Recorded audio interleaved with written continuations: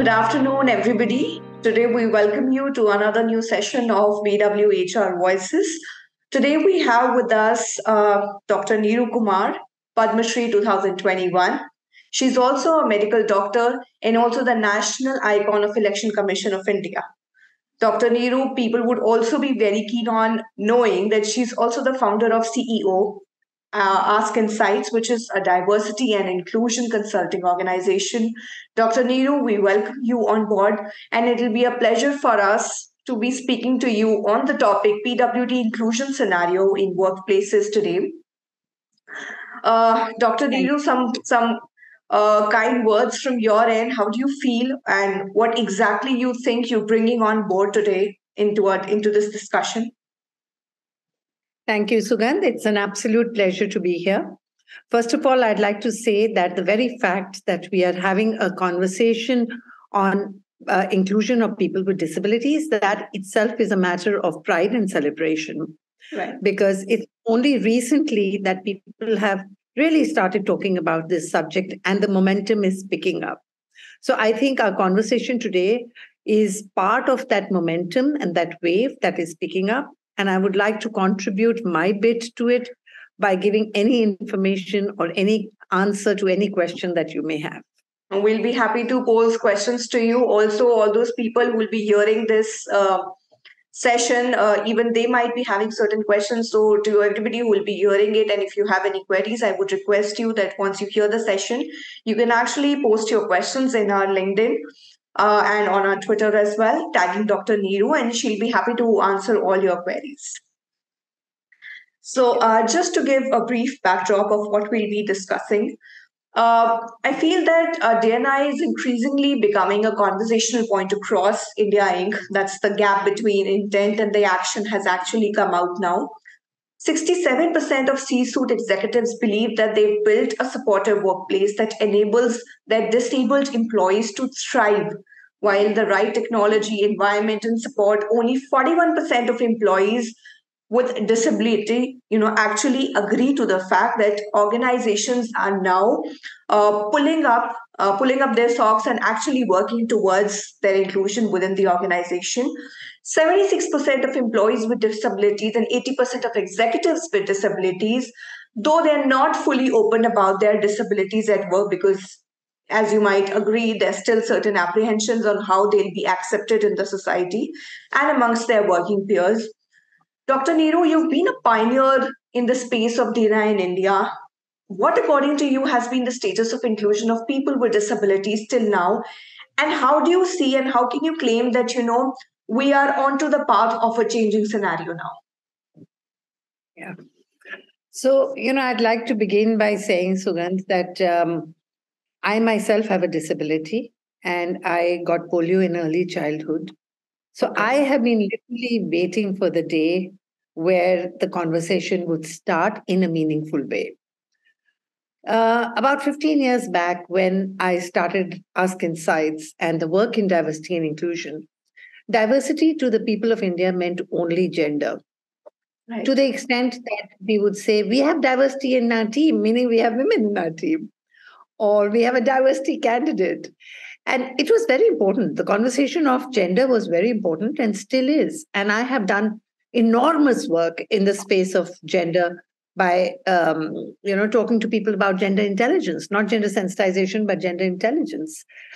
And slowly it started widening to the LGBTQ community and to different ethnic groups conversation. Mm-hmm. For disability, we have barely started. Because I think disability was an area people were apprehensive about. The first apprehension was creating accessible workplaces, which would mean a total revamping of the infrastructure and the buildings. And the second apprehension was all the sensitivities that are involved around disability. Nobody wants to make a mistake. Nobody wants to offend anybody or be legally, socially wrong in how they are interacting. And then, not the least, people were also worried about the performance of people with disabilities. Would they need too much accommodation? Would they be able to perform? So with a list of all of these apprehensions, I think we have, like I said, we have just started. And even now, there are very few organizations who have meaningfully started hiring and engaging people with disabilities. We're going to have a conference on 13th of March in partnership with Businessworld, and we're calling it Disability Positive. The tagline of our conference is enabling organizations to launch their disability initiatives, because we want to handhold them. We want to handhold them in giving up that fear. We want them to have all the information that they need so that they get the confidence to go ahead and launch the good intent that they already have. So, do you feel I was just at the starting point and at a very nascent stage of working towards disability, or you feel that, in comparison to previous times, we've come a long way? No, we haven't come a long way at all. You know, see, I have grown up in a place in India where, right from accessibility to people understanding to the disability etiquette, it was completely lacking. Now the only thing that has changed is that there is intent. There is intent. Awareness is still a long way to go, and actual reasonable accommodations, actual changes, I think will take a few years before we catch up. Okay. So, it is also noted, Dr. Niru, that workplaces are now opening doors to PWDs. Earlier, there were also apprehensions in minds of employers that even if they forget the part that they are physically challenged or disabled, but they only hire basis somebody's talent and skills. But there were apprehensions on the kind of infrastructure if they can provide them or not, right? So, as an employer, what do you think an employer needs to keep in mind in order to provide a seamless inclusion experience to their employees? Yeah. So I would say a few things to keep in mind. We spoke about accessibility. Now, accessibility needs to be very authentic. For example, I've done a great deal of work with the Election Commission of India in making polling booths accessible for people with disabilities. And when we started doing the work, we found that there were several barriers. Creating just a ramp is not enough. You have to, the thought has to start from the entry, from the person reaching the door, right, and the accessibility of the entry. So suppose there are barriers, or when you have those security barriers, right, how will a person of disability navigate that? And then right inside, will the wheelchair be good on that road, on that particular road? So all that has to be kept in mind. I'm not saying that we're looking at only locomotor disabilities. I'll talk about the other form of disabilities also. But right now, to begin with, I'm talking about locomotor. right. And then once you go in, suppose there is like a big gadda between the ramp and the road. That has to be seen. Suppose the ramp is very steep or very slippery, that has to be seen. I cannot tell you the number of ramps that I have been asked to go up, which was just not possible to go up. Right now, in fact, right now, I'm coming from a building where they had a so-called ramp. And right on top of the ramp, they had put a very big planter. So the distance in which I use a mobility scooter. The distance with which I had to, after climbing the ramp, to turn around was nil. So with the result that I had to ask my driver to pick up the scooter and keep it down, and I climbed down the steps. And this has happened numerous times because people are still not aware of the intricacies of how a ramp should be. Do you think having such an infrastructure within organization is only a matter of tokenism and checklists today, where they do not actually feel as to what exactly are they curating? Is it according to the needs and wants of the person with disability? Or do you think they're just making it as a part of it so that they can put it in their policies and their organizational framework that we are PWD friendly? I think large organizations will not do that because Yeah, it's in the area of disability. There might be tokenism in a lot of other areas of D&I. But for disability, they will not do that because they know of the risk involved. In today's state, I think they will rather, I'm talking about multinationals, big organizations, they would rather stay away from it. And they are openly, I partner with a lot of organizations.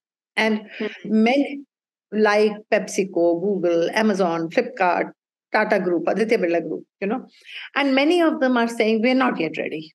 They're openly and frankly saying we're not yet ready because they know they can't launch it in a way that is not authentic. So the right way to go about it is to first have an audit of the premises. You first do a complete audit of the premises, and then the expert gives you the recommendations. And you have to choose the right expert who gives you the recommendations as to how to make that place accessible. If you just call an architect and create a ramp, that is going to be tokenism. And if anybody is doing that, well, they'll soon realize it won't work. Yeah. And then I said accessibility is not only for locomotor, there are other forms of accessibility, which is digital accessibility for hearing impaired, for visual impaired people, use of braille, using of technology, which is disability friendly. All of that has also then to be done alongside. You can't do just one aspect. But then, Dr. Niru, do you think, is it still, if organizations, such big organizations are openly claiming that they're not yet ready, how can you expect or how can we expect people from the PwD group to be ready in order to, accept their disability and just, get hired basis talent, wherein deep down they know that, organizations are openly claiming that they're just not ready in terms of infrastructure to accommodate them? I know, it's very discouraging. It's really discouraging. And when you have a conversation with people with disabilities, you'll hear so many angsts. You'll hear them talk about how painful it is. And if you hear their lived experience, you'll also hear what a lot of struggle they've all gone through, or we've all gone through, to just merely survive, or to go to workplaces, to go to social places, to go to public places. I still remember that I went for a trade fair and I was standing on the line for a long, long time. And my son went and approached the guard and said, can she go out of line? And the guard said, Phir aate hi kyun ho? Why do you come? Take her back home. And that's the kind of feeling I lived with, that maybe I'm not entitled to go everywhere. Maybe I should not expect, especially entertainment places, I should not expect. It's enough if I go to my educational institute, that's all I can think of or ask for. And I think there are a lot of people who feel like that. And to be included in everything, whether it is entertainment, whether it is voting or anything else, to be included in everything requires the society, the infrastructure, organization, leaders to assure them that they are a valuable part of the country, they are a valuable part of society, and all reasonable accommodations, it's called reasonable accommodation, all reasonable accommodations will be done to include them. Like I said, it's going to take time. No, of course, it's a time-taking process. We cannot expect changes to happen overnight. Do you think, is there a business case, if hiring PWDs, or it is more of social inclusion perspective? Because usually we hear employers speaking, let's hire basis talent, not basis somebody's sexual preferences or disabilities, because we need talent on board. So do you think hiring them is part of the social inclusion perspective that companies are carrying today? You've raised a very good point, because we talk about a theme of equity. Now, we talk about it. I've been doing a lot of this conversation vis-a-vis gender, but it also applies to people with disabilities. What is equity? Equity is, one, taking care of specific needs, the accessibility that we've been talking about. And second, making up for the backlog of the past. So I often say that when I entered medical college, I didn't take use of the disability quota. I wrote the UPSC exam. I didn't take use of the disability quota. Today, I think I was foolish. And when I address people with disabilities, I tell them that I was foolish. And I say that the lived experience of people with disabilities has had so much struggle. Maybe they couldn't reach their classes. Maybe when others were studying, they were in the hospitals. And maybe it took them much longer to reach their colleges, schools. And that took away valuable time when they were studying. That backlog of the past has to be taken care of, and that equity has to be provided. So when we talk about merit, one, our idea of merit may be a little limited. Second, we shouldn't miss the equity part of it, right? So, but does that mean you compromise on merit? No. No. You can't do that. You can't do that. So, what you do is that you invite more resumes, you look at the job description, you look at the job roles which are ready to invite people with disabilities, and maybe in that role, you're also looking at abled people.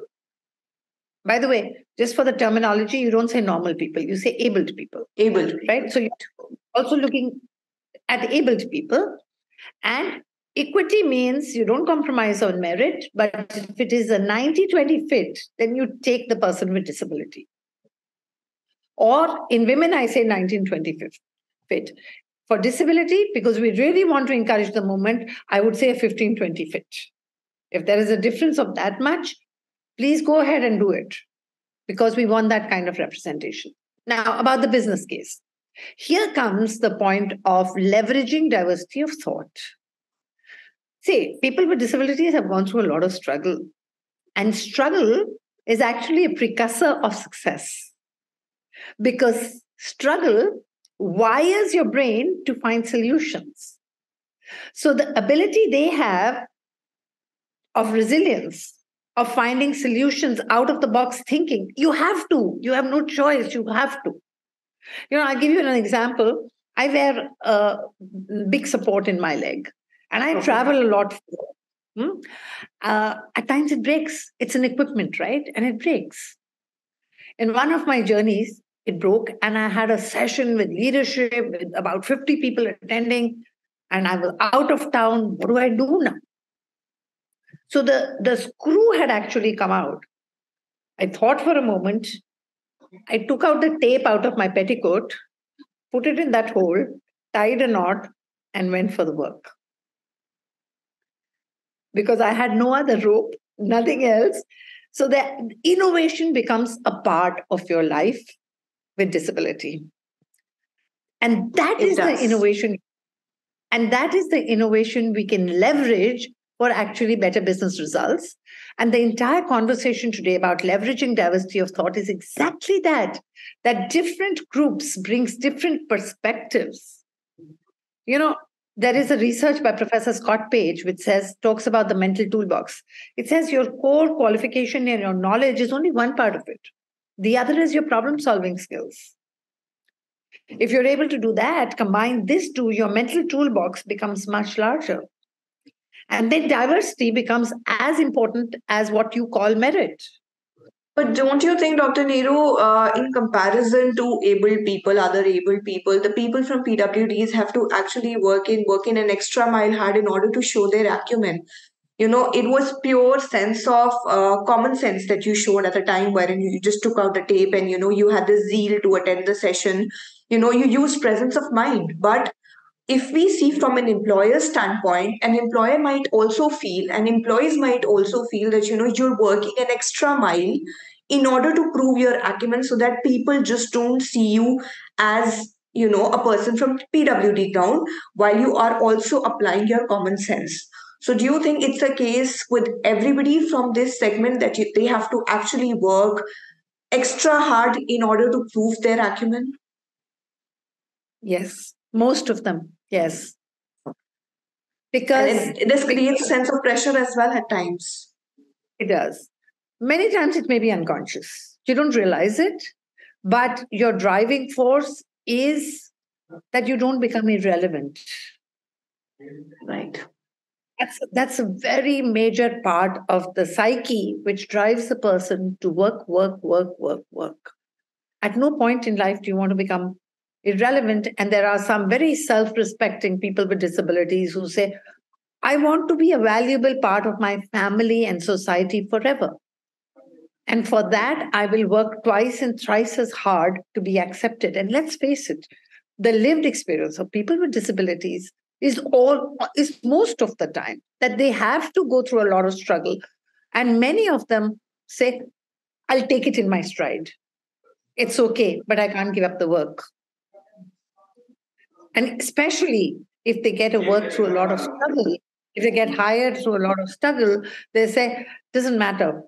I'll put up with all those maybe swelling in my feet or pain somewhere or something else, and I'm still going to go ahead. And many times they don't even talk about it. Nobody knows except they themselves and their family members. Right. And as I rightly And said, it's all in the work of proving their acumen. yes, and that's why I think leaders of organizations, leaders, government leaders, they need to be very aware of the lived experience of people with disabilities. How hard it is for them to, for instance, I was telling somebody the other day, one particular leader asked me, he said, is it really important for me to understand lived experience of all different people? Then I said to him, I said, you see me driving this mobility scooter? If I was in an organization, I'm a self-employed person, so it's okay. But if I was in an organization and I wanted to carry a cup of coffee in my hand, I can't do it. I can either drive my scooter or carry my coffee. Does that mean that I don't have coffee? Or does that mean that somebody helps me with that coffee every day? Do I want that help? No, I don't. So, should there be a system which helps me get that coffee without me giving up my scooter? That's the lived experience. When we hire and invite people with disabilities, we need to understand this lived experience. Do you also feel that companies need to uplift their upskilling costs as well if they're hiring people with PwD, because they might be very good at their work, but if they need to upskill and promote them to another level in order to boost their morale, then they have to shell in extra amounts and extra expenses in order to train them and upskill them? Yes, they do. Because if you look at the Indian scenario, I don't have the exact numbers right now with me, but uh, people with qualification, people with disabilities who are highly qualified, you'll find less number. So because of the sheer fact that there was no accessibility in the earlier years. So keeping that in mind, if they have a certain qualification, but you want them to get into senior roles, whether it is funding them for higher education, whether it is upskilling them in the technical skills, and also the soft skills like confidence, like positioning themselves, all of this is important. Organizations are doing it in a big way for women today, so it should not come as something new for them. Okay. Lastly, Dr. Niru, you've lived an experience of disability yourself. What is your vision of PwD in India? What is your message to everybody? Yeah. So my message is that the sooner we normalize disability, the better it will be. And by normalizing, I mean, we don't want patronizing. Sometimes people with the best of intent start patronizing. When I'm walking somewhere on the street and there's a footpath, suddenly I'll find somebody holding my arm and yanking me up in an intent to help me. But that actually destabilizes me. Earlier, when I used to walk out of an aircraft, the air hostess would hold my hand like this, even if I didn't need it. And I was too polite to say, look, you're destabilizing me. Now I'm able to say it. So we need to normalize disability and not look at it. We did not look at it with pity, as some ailment. Sympathy, as an ailment. We need to make it as part of a process and valuable citizens who can contribute to society. And if there is an equity required to really bring up the balance, the representation, and the skill set, well, we do that. All right, Dr. Niru, thank you so much for joining us for sharing these experiences with us and the knowledge that you've shared on how should actually organizations work towards sensitization, of their employees as well, and how well they need to structure their organizations in order to welcome people from PwD segment in huge numbers. So thank you so much, Dr. Niru, for joining us. We're highly obliged that we could actually be a part of your journey and hear everything that you had to say and how you've actually helped in the election commission also in providing ramps and stuff. And yes, the highlight, it is not just the ramps that need to be made in organizations and in public booth or forums. It is actually the structure that needs to be provided for them to have a seamless walking experience. So thank you so much, Dr. Niru. Thank you, Sugandh. I had mentioned that we do have a summit on 13th of March at the Lalit partnership Ask Insights Businessworld. There's going to be a wealth of conversations, a wealth of knowledge, and I invite anybody who's listening to this, I invite you to come and attend the summit. Surely everybody will come now that they've heard your stories as well, and they actually know what exactly the insights will also be in this forum. So yeah, once again, I welcome everybody to please join us in the forum as well. And for today, thank you so much, Dr. Niru, for joining us. Thank you, Sugandh. Thank you. Thank you. Bye. Thank you.